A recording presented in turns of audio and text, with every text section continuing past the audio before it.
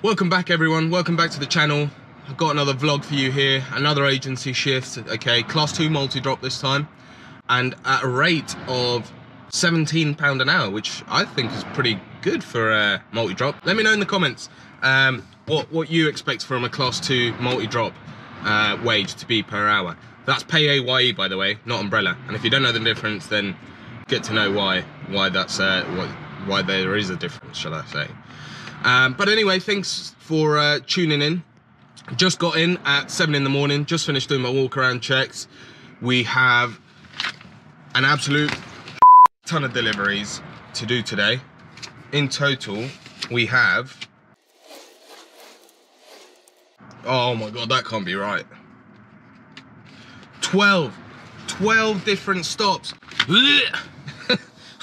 No, I need to stop doing this to myself. Right, and the reason it's multi-drop is it is what it is. Do you know what I mean? It's long. It's a lot of manual labour, getting the tail lift up, putting pallets on there, getting the tail lifts back down, delivering to different locations. That's 12 different locations. I've got to go open up the bag and offload.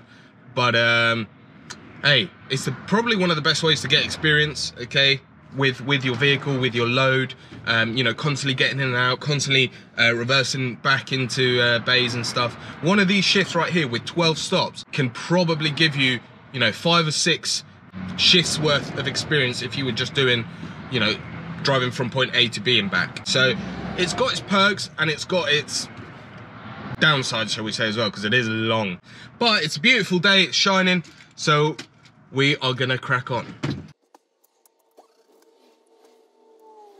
I also want to say a big shout out to everyone that's kind of liked and subscribed over the last 2 videos. Honestly, overwhelmed with the support. I went from like 20 subscribers to well over like 500, so I must be doing something right.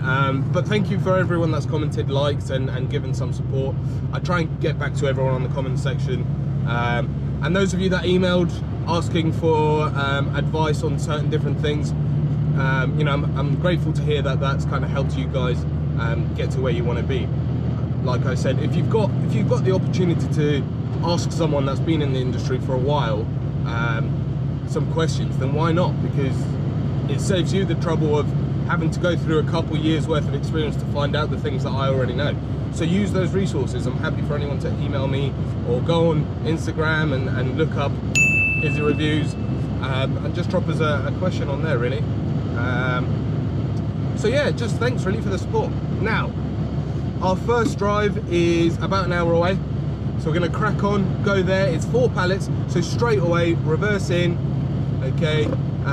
Like I said, use some of the tips that I've put in the other video. Before even getting in there, I'll park up on the side, stick my hazards on, go have a look, make sure I know exactly where it is that I'm delivering to, and then take it from there. But yeah, pretty good to get rid of 4 pallets straight away. Yeah, let's get on with it. All right, cool. So we spoke to the lady, found out where she wants the pallets. Now it's time to reverse into that bit there and just put 4 pallets along there. Should be nice and simple. Put it on neutral, start the vehicle. Drive. Automatic. And let's attempt to reverse this bad boy in there.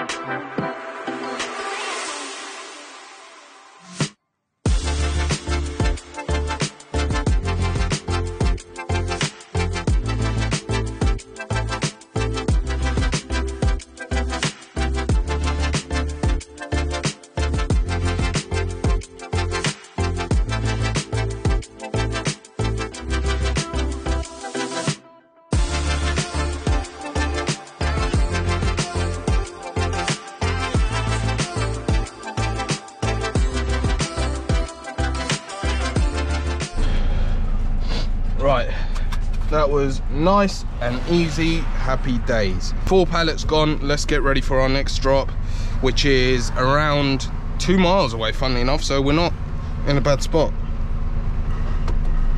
Okay, manual, automatic, brilliant. I don't know why it selects manual straight away. Like, surely it would go automatic and then manual. Right, reverse.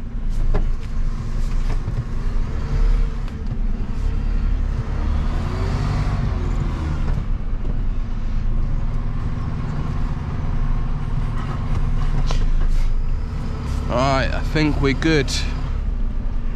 Ah, no! I don't know, are we? Nah, that's too close for comfort.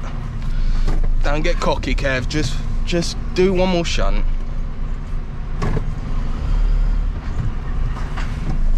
Alright. Hey, if you've got the space, do a shunt. Or, like my instructor told me, don't be a cunt and take a shunt. I always thought that was fucking hilarious, but not so much now. 3/4 of a mile to go. Nice and easy. Let's get it done.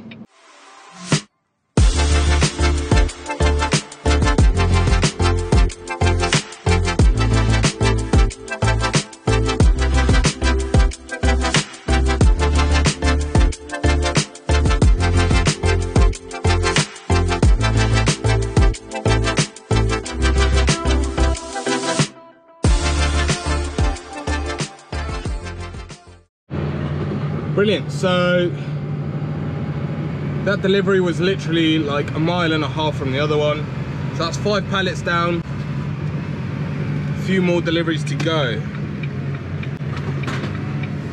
and it's not actually 12 stops. I misread that. Sometimes on the paperwork they put the same one at the bottom, so it's the same place, 1 stop, but the pallets are different, so they just put it just on, they add an extra column for it on the itinerary. So it's actually not that many. I think overall, I think it might be 6. Yeah, we'll have a look at some point.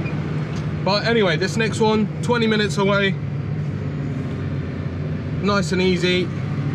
And another 4 pallets, which is great. So I don't mind driving this up and down everywhere, like once it's empty, and like the vehicle's very responsive and light. That's not an issue at all. And the more pallets you get rid of, the better you feel. I don't know what it is, it's just, it's almost like, you know, you're completing things. It's like a little game, and you're you know, you're completing these levels by delivering these pallets. In my head anyway, it helps the time go by. I do want to say that I'm not a big fan of going to those big industrial estates, because no one seems to have a clue, like especially one that's got like 4 or 5 different buildings but the same company, and you go into their reception, they're like, and you're like, oh, I've got delivery from company X, Y, and Z, and the reception is like, oh, we weren't expecting a delivery, like, how many have you got? And it's just like, well, do you know what I mean? So many different moving parts of that company that no one knows who ordered what. So you tip up and everyone's like, what are you doing here? Like, and then by the time they get the right person and go, oh yeah, I ordered that, yeah, just offload it there, mate, and all of that, it's like, fucking hell, half hour's gone by just me dossing about trying to find this guy. But you know, that's like 7 odd quid you made there, just doing absolutely nothing but trying to find the guy that's responsible for the delivery. So on the plus side. Anyway, let's get to this next one. Let's get it delivered and let's move on.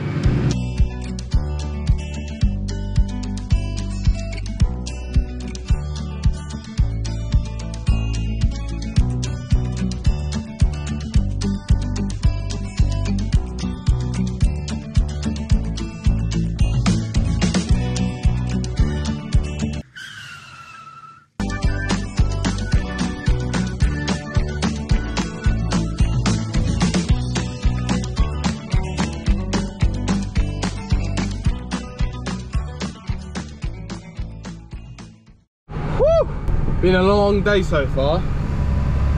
Anyway, we're back. Only got, what, 3 more stops? And then we are finished. Looking like it's about to come down to a 10-hour shift at £17 an hour. 170 quid, not bad.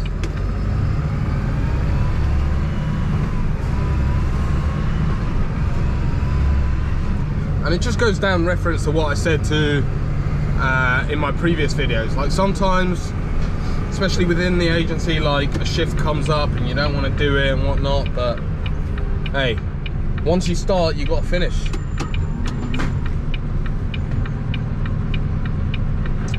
Right, apparently the next one's in there. Alright, that's that one done. I've never gone and collected one before, as opposed to dropping equipment off.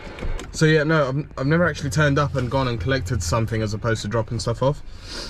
So the paperwork is a bit different. I had to sign for everything, put the load in, strap it, all of that good stuff. And the annoying thing about that, because it's not the last stop and you're picking stuff up before you've emptied, you've got stuff now that you have to work around and obviously move around whilst you're offloading, and it's just going to make it a bit of a pain in the arse, but nonetheless, we continue. And the next one is just one pallet, one lonely pallet, which is annoying, which is only 5 miles away, so nice and close to each other, shouldn't take too long. And then I think we will have a break. Actually, in fact, we'll probably have a break as soon as we get there. I'll just pull over, have a brew, have a cup of coffee or something, maybe get my head down for 45 minutes, I don't know, we'll see. Right, let's get going. It would help if I wasn't on drive. Bang it in neutral, Kev, come on.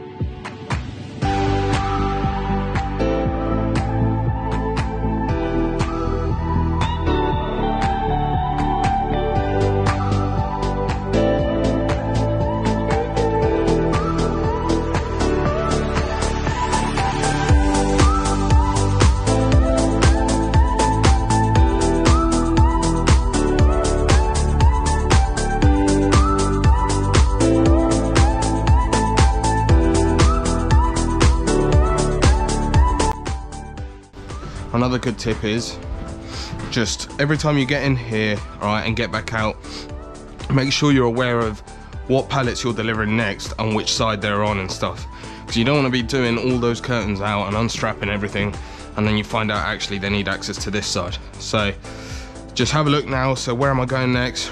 I'm going to Waitrose, so I know that this pallet, these 4 pallets at the back of Waitrose, these 2 are going back to the depot. So yeah, instead of rearranging or anything, nothing like that, just means next time I know what pallets are where, and that's just something that you really want to do.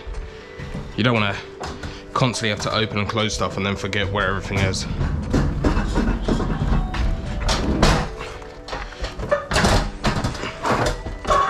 Okay, make sure you keep it on one of these things so it doesn't move about.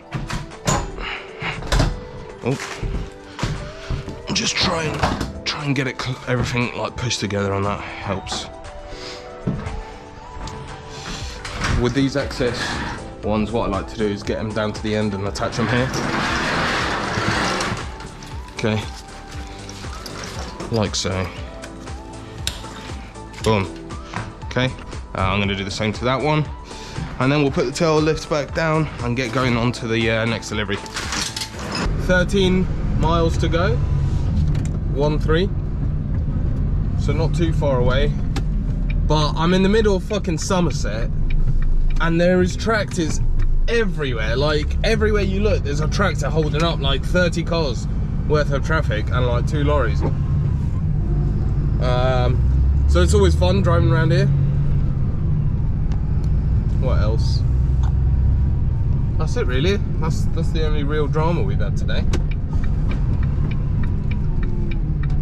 Further into the pros and cons, okay, of class 1 and 2. With class 2 obviously comes a multi-drop, and a lot of the places you're delivering to won't have toilets for you, won't have a brake facility for you. Absolutely, you don't really get looked after as much as the ones that you do with the class 1s.